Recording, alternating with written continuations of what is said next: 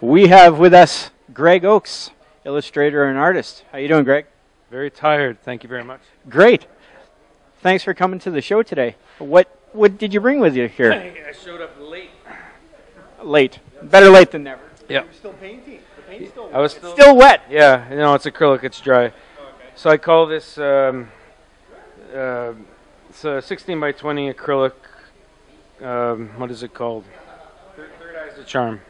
Third Eye's a Charm. Yeah, I have an ongoing theme with my work. The whole spiritual third eye kind of thing, and all the pop surrealism, custom culture seems to be something my peers, they do a lot of that type of. Turned out great. Copy, but yeah, it's unfinished. You can see the sensor painting tape there. It's Are you leaving the nipples to last, or? You know, there's not going to be any, and no, sadly, most of my sketches and paintings have nipples.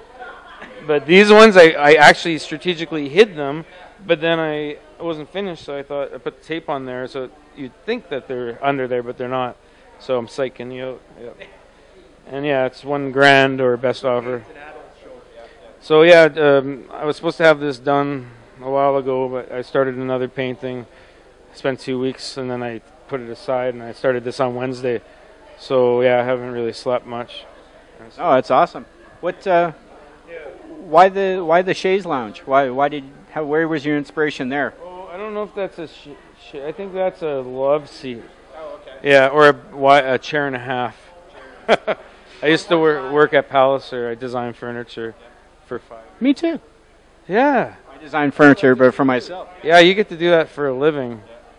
We're here to talk about you, not me. No, and I'm going to start probably drawing more, painting more things like this with weird-looking people on sofas and chairs, because I can and I know how to draw sofas and chairs.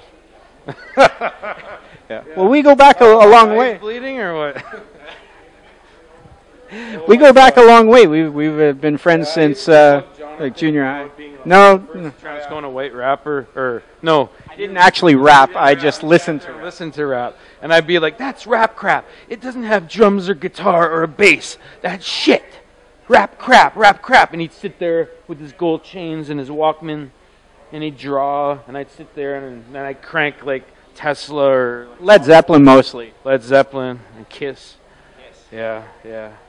But then I started working at home, and UMFM came on the air in '98, and they had like urban, like hip hop, like really raw kind of shit. And I really started to appreciate the true hip hop rap music. And then I thought, that's what Jonathan meant. He was ahead of his time. Oh my God. Oh my God is right. Yeah. It's all right. It's all right. I forgive you. Can I keep this when it's done? Yeah, absolutely. It's going to be online. Oh my God. And just YouTube. I have not slept, so I'm like, might as well be drunk right now. Well, aren't you?